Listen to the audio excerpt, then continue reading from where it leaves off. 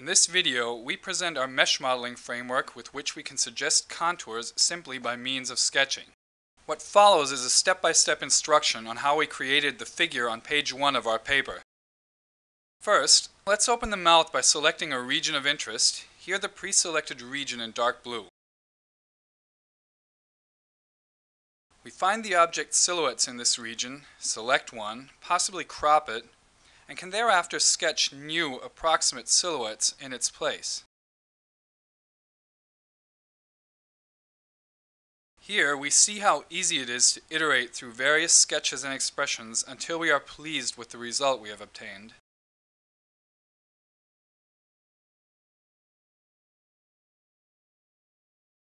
In cases like these where the silhouettes are on nearly flat regions of the surface, using approximate sketching retains the characteristics of the shape by emphasizing the differential geometric properties over the sketch displacements.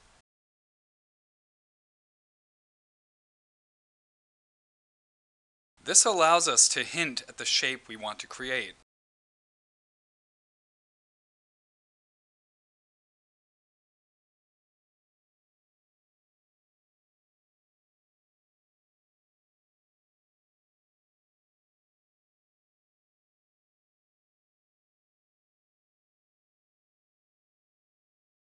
Instead of selecting silhouettes, we can also simply sketch directly onto the model to create a handle.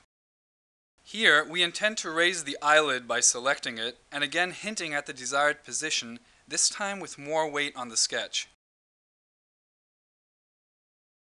Note that this operation still produces a smooth result due to boundary constraints around the dark blue region of interest.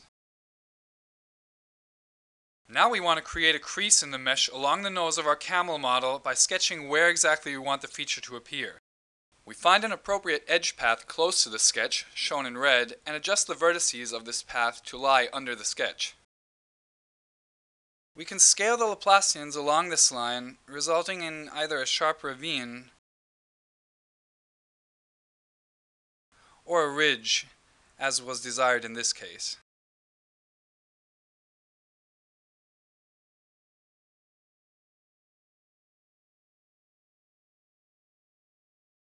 We can also subsequently modify the silhouette of this ridge by applying our previously shown silhouette editing tool. Again, by iterating through possible shapes.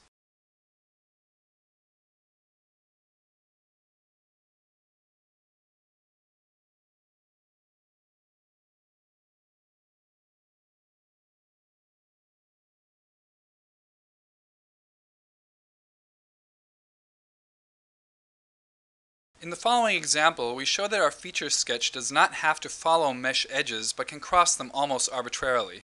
Again, we sketch a path onto the mesh, find an edge path by weighted Dijkstra search, and adjust and relax the geometry nearby.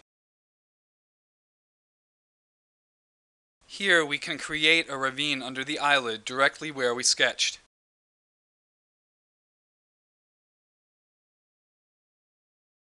Details of our geometry adjustment procedure are given in the paper. Finally, a subtle yet very effective way of sketching mesh edits is by creating suggestive contours. As previously, we prepare the geometry for the adjustments, only now we segment vertices in a larger region around the sketch, thereby determining the axes around which we will rotate the Laplacians. By uniformly rotating the Laplacians, we create weak or strong contours as seen from the camera.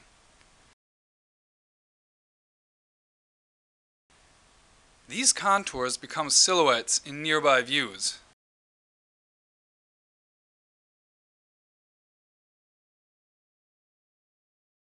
Note how the highlights meet directly on this contour.